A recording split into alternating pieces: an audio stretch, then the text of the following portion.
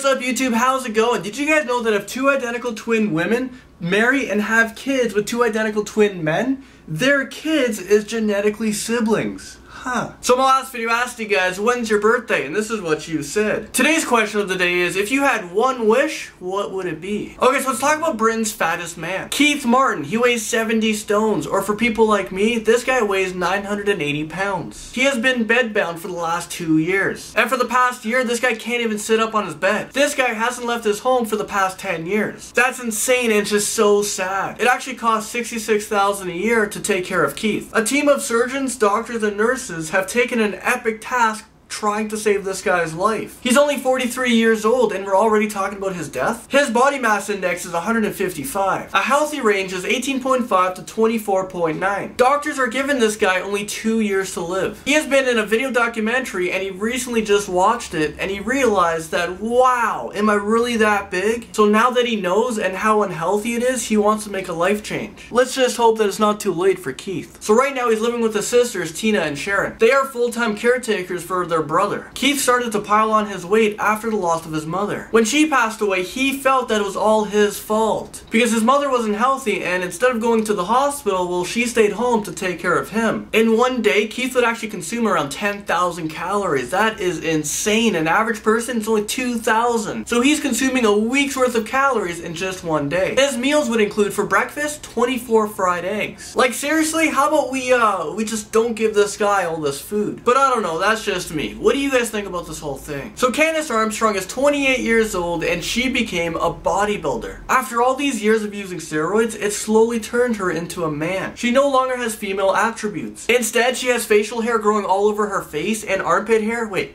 Girls grow that stuff, right? She has a deep voice and a killer body. Holy crap, like this is insane. I would so use Candace as a personal trainer. So just like Keith, she was also featured in a documentary that aired on TLC. She said that she never wants to stop taking these drugs because it has improved her life. She can probably be casted as the Hulk. Imagine dating her, she would definitely be the man of the relationship. And you wouldn't want to piss her off. There would be like no arguments ever. Jody Marsh was also in a documentary as a champion bodybuilder, but she has never used steroids. So she did all of this without drugs, so it's very possible to become a bodybuilder and not take steroids. And of course, you don't have to lose any of your female traits. Anyways, viewers, that was your today's episode. I hope you guys enjoyed that and all the news, and I'll see you guys in the next video.